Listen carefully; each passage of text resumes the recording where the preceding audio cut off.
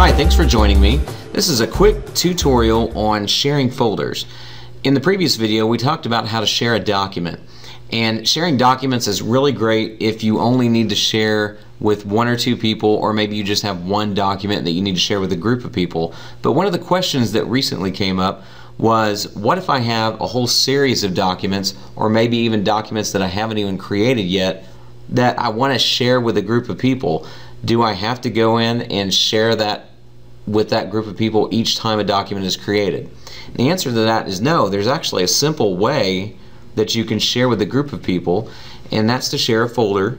And to do this, all you have to do is click on your folder in Google Drive. So here we are in Google Drive, and I'm on my account, and I want to share this particular folder with a group of people. Since it's already selected, all I have to do is click on the share icon at the top of the screen and then enter a couple of people that I want to share with. So I'm going to add a couple of names.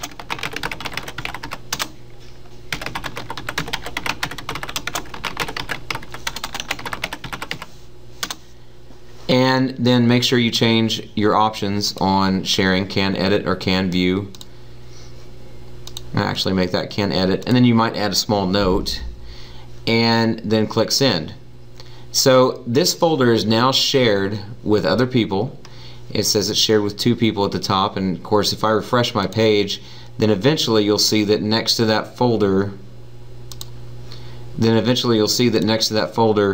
it's changed from a standard folder icon to one with a person inside it, showing that this folder is shared with others.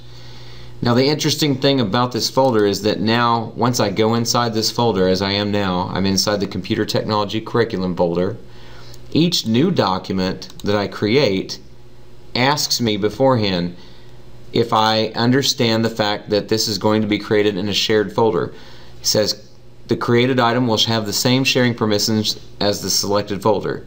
And if I click OK, then that means that this new document will be shared with everyone that has the rights and responsibilities to that folder. So this is great if you have a situation where you have a whole department that wants to share curriculum, or if you have a director or a principal who wants to share with their secretary.